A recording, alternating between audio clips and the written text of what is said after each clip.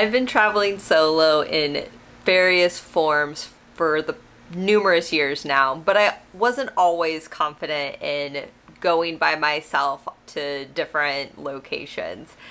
You may or may not know I have a twin sister, and although I love being a twin, one of the downsides is you can develop a codependency and have kind of anxiety doing things on your own because you're so used to in everything that you've done, from living, going to school, even in college we had the same job. We were constantly doing things together. We had many of the same friends.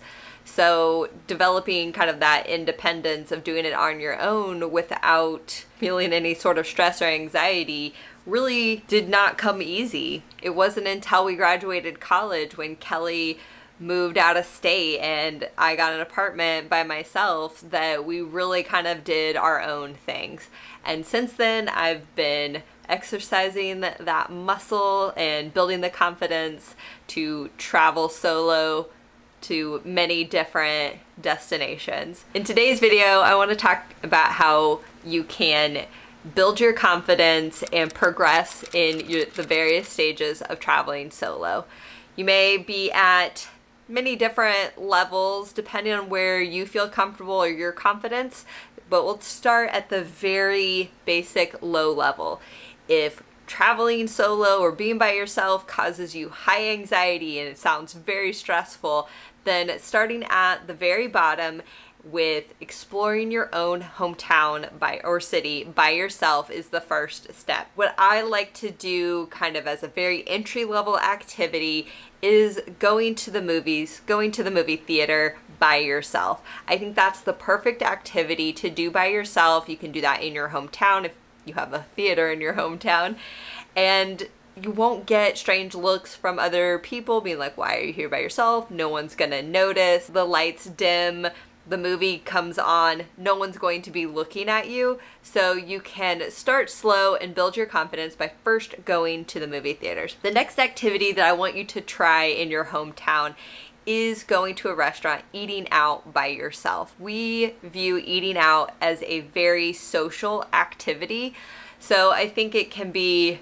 very nerve-wracking, the thought of going to a restaurant and eating by yourself, not to mention feeling bored or trying to constantly entertain ourselves. So going to a restaurant by ourselves just doesn't sound pleasant. So that's why I say start in your hometown, go to a restaurant, and start getting used to eating by yourself. You can first start at the bar at the restaurant and chit-chat with the bartender. It's very hard to notice someone sitting at the bar by themselves if the restaurant's packed and there's a lot of people at the bar. It's not as obvious that you're by yourself. So that could be a good entry-level step into eating out by yourself. Then you can move on to eating at a table. To help get your confidence up at eating at a table at a restaurant by yourself, I want you to look at making a reservation first at the restaurant.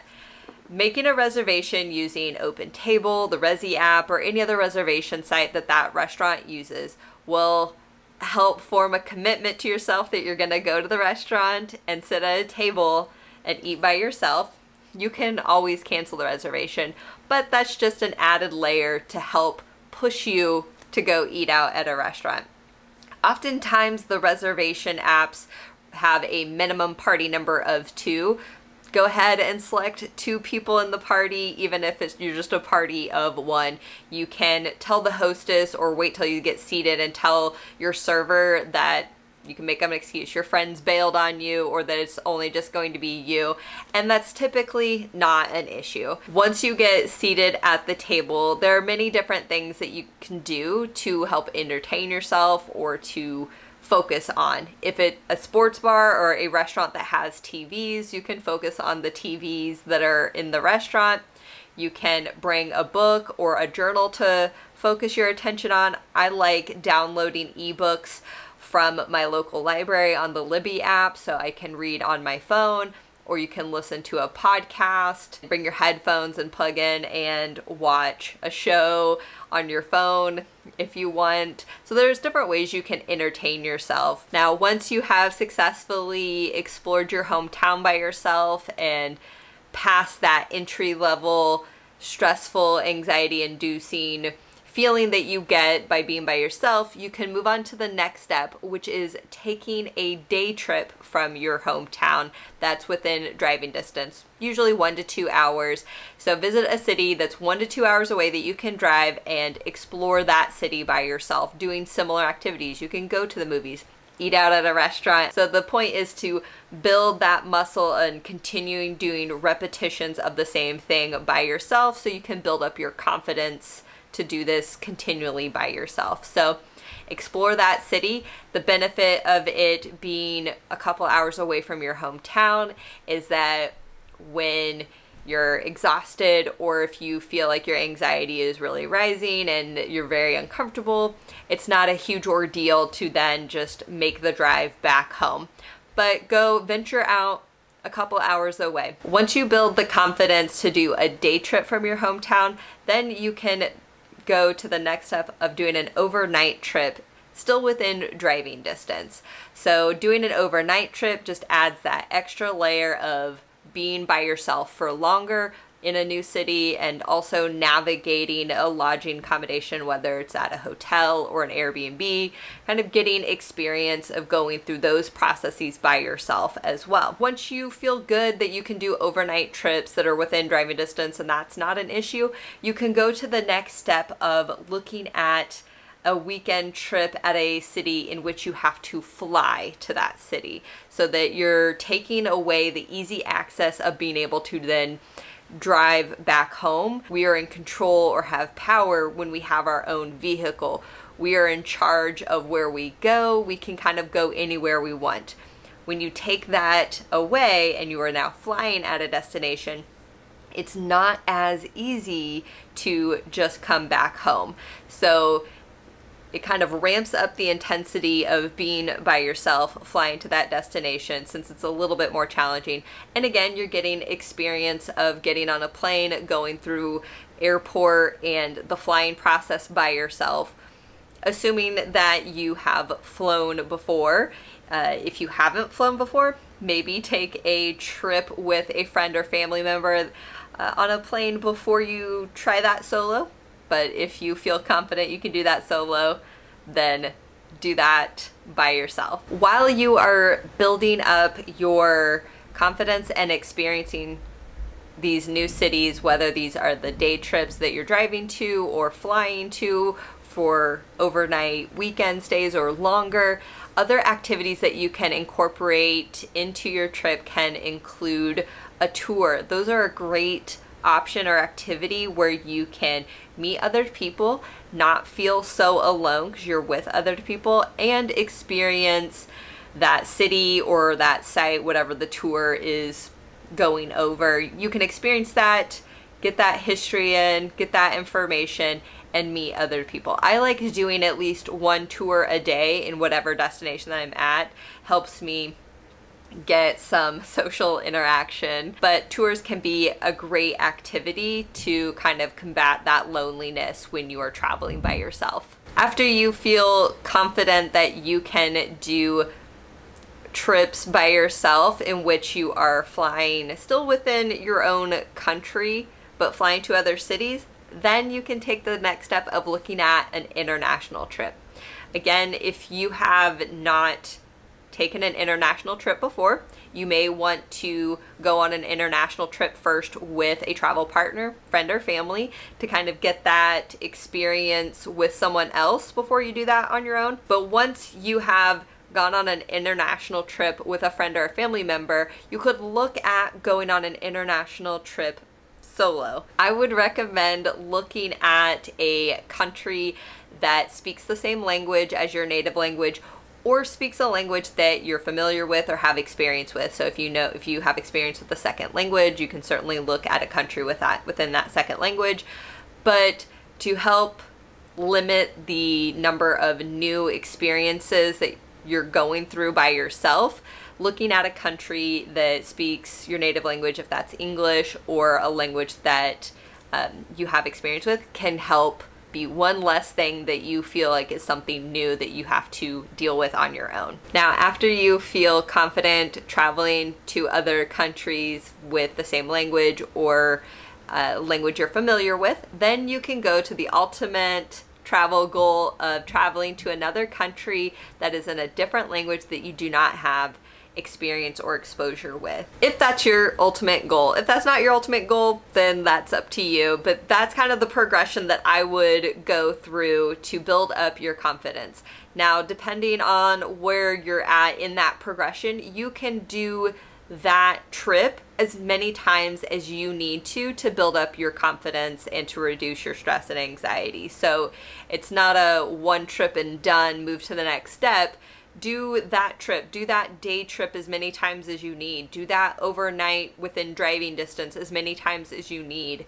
Do the domestic flying trip as many times as you need to feel confident that you can travel by yourself before moving on to the international trips. And if you don't want to go international, that's totally fine too. Those are some great steps to get you to whichever ultimate goal you want to do when traveling solo. As I mentioned, some good activities for any trip that you take include doing a tour, whether that is a walking tour, food tour, tour of a historic homes. There's so many different tours that you can do to help combat feeling alone because you're with a group, your boredom, and to experience the new city that you're in. You can also explore the city on your own, and if you want to do that while listening to a podcast or an ebook or an audiobook, not an ebook, you don't want to be reading and walking, that's not safe. Listening to a podcast or an audiobook helps give you the kind of that distraction and get your mind off of the thoughts of being alone, being by yourself, and focuses your attention more on what you're listening to and what you're seeing. Something to mention is that you don't have to fill your days with activities. There is nothing wrong with staying in your Airbnb or your hotel by yourself and kind of recharging, regrouping, relaxing. You don't constantly have to be out on the go. I think oftentimes we think our trips, since we're visiting a new place, we have to cram as much in as possible. But keeping in mind that when you are traveling by yourself, you are making all the decisions by yourself. You don't have a travel partner that you can rely on to help out when you're unsure of yourself. So that can drain you of energy by making all those decisions yourself, along with, depending on how many new experiences you're experiencing. If you're doing an international trip and it's a completely different culture, different language, that can all be draining. We don't take into consideration how much new experiences can drain us of our energy. So it is okay to spend some time in your lodging and accommodations by yourself to recharge.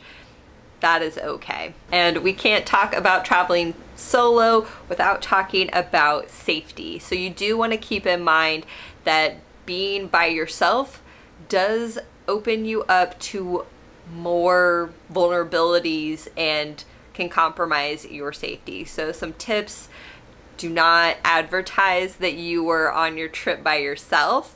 So no one needs to know that. You can make up excuses or just don't give that information out. If someone is aware or knows that you are by yourself, that just makes it way too easy for them to take advantage of you or for something to happen. So don't advertise it. Don't tell people that you are on the trip by yourself. Make sure that you have communications with friends and family. So whether you're within your own country or on an international trip, make sure that you have a fully charged cell phone and the capabilities to charge it. So remember to bring your charger and a portable power bank, as well as make sure that you have a cellular plan and a data plan, so that in the event of an emergency, you can call for help or contact your friends or family and be in communication. I know sometimes people don't want to pay the extra for an international data plan when they go abroad or for a cellular plan, but sometimes it is worth that added expense to keep yourself safe if something happens or you need help. For transportation, if you're going to be in a taxi or a ride share like Lyft or Uber, make sure that you are confirming licenses. So taxis, they all have standard license that allow them to provide a taxi service. The rideshare apps such as Uber or Lyft have security features that allow you to share your ride with a friend or family member. So once you start a ride, that person is sent your driver's detail information along with a map that they can follow your route and know that you made it to your destination safely. So make sure that you are selecting those security features to help protect yourself. In case something happens, someone else is notified of your whereabouts. Speaking of being notified of your whereabouts, I like to upload all of my travel documents, my itinerary and everything onto a shared drive such as Google Drive and share it with my sister.